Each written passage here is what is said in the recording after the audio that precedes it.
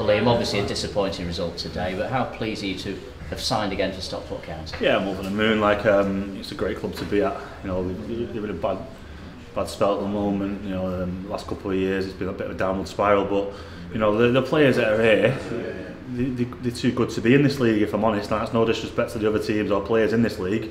But you look across the team at the likes of Phil Jevons, Tony Cliff, Platty. They're all great players, and like you say, something needs to click, and we need to gel more, because today we're off the mark second, even going 1-0 up. We didn't really deserve it. They outplayed us. They were more organised today.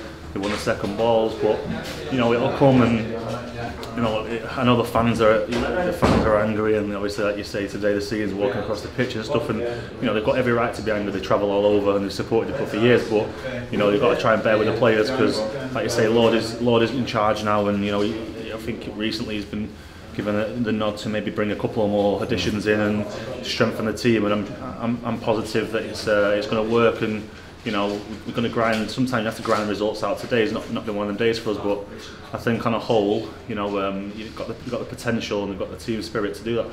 I watched you closely when you came on. The touch hasn't deserted you, has it? You still got that about you, and I thought, if you can come and score a few goals for us over the next few weeks, that could be really valuable to Stockport County. Yeah, definitely. Like I say, at the moment I'm here for a month initially, but then, like I say, who knows? It could get extended, and the main thing for me is to get out there, get some game time, and help the boys as much as I possibly can.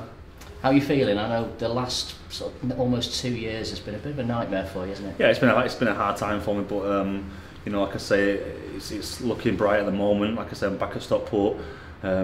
Playing with the lads I've been training with the majority of the season, so I know how they play, and I'd like to think I gel well with them. So, like I say, I'm over the moon to be back playing again. And the ankle feeling good? Feels brilliant, yeah.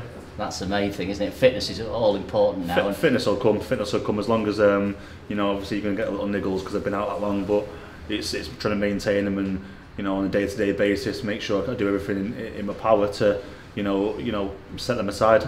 And just finally, you got a great reception from the fans when you came on today. You've still got that relationship even 4 years on. Yeah, the fans have always been brilliant with me from the first day I signed, from the first game I played up until, like I say, today. And even when I've come across them in opposition, they've always cheered my name, and I've got a lot of respect for the fans here.